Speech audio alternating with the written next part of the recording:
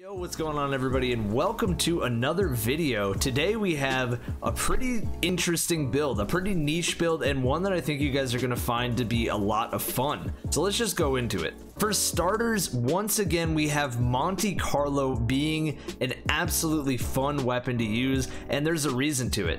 Weapon damage reduces melee ability cooldown. So when I'm out there and I'm hurting enemies with Monte Carlo, first of all, I have a chance to get my full melee back, but also with Monte Carlo, when I am hurting enemies, it does refill my melee energy. Now this is very, very important for a major reason. That major reason is called Sunbracers.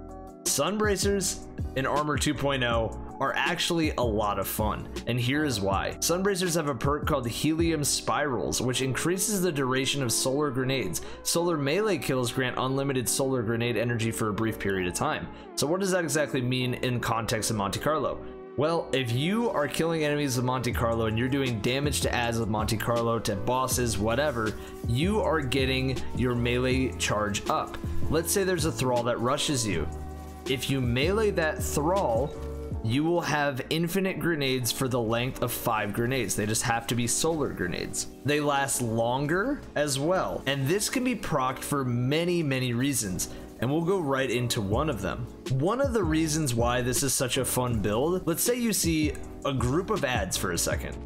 If you have your melee up, you kill a little thrall, and then you throw a grenade into a pack of ads, or 5 grenades into a pack of ads. If you are using the perk Ashes to Assets, or even better, Enhanced Ashes to Assets, you are gaining even more super energy on grenade kills. So it's a cycle that feeds into itself. You get a kill with Monte Carlo, you get your melee charge, you kill an ad with a melee, you get your grenade charge, you throw a grenade, you're getting a ton of super energy. It's actually a really fun build to mess with. And I also have a few things that can definitely help this build even more.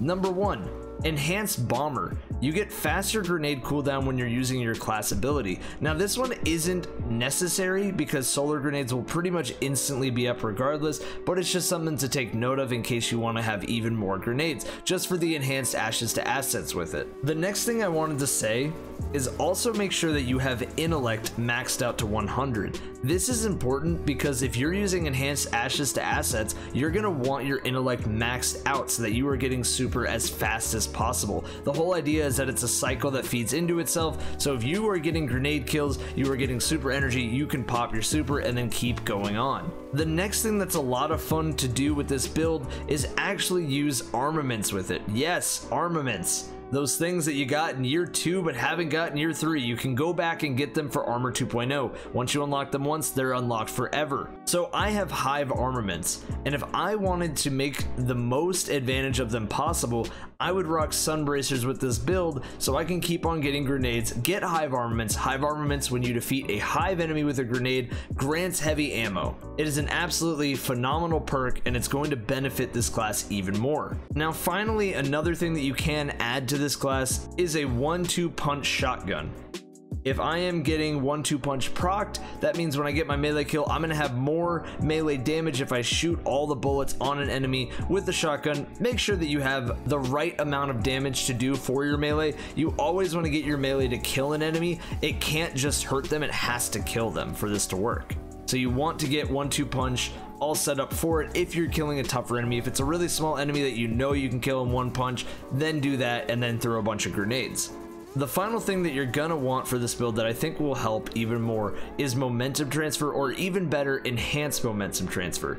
So for me personally, I'm using an Intellect mod on my gauntlets, but if I had the Ascendant shards to get to masterwork my Sunbracers here, I would be able to use enhanced momentum transfer. Causing damage with a grenade greatly reduces your melee cooldown. So if I'm using the grenades, I'm getting melee cooldown, which will also benefit my Monte Carlo to get me more melee, which will then benefit my grenades, which will then benefit my super. It's a cycle that feeds into itself. You guys will absolutely love this build. I've had a lot of fun.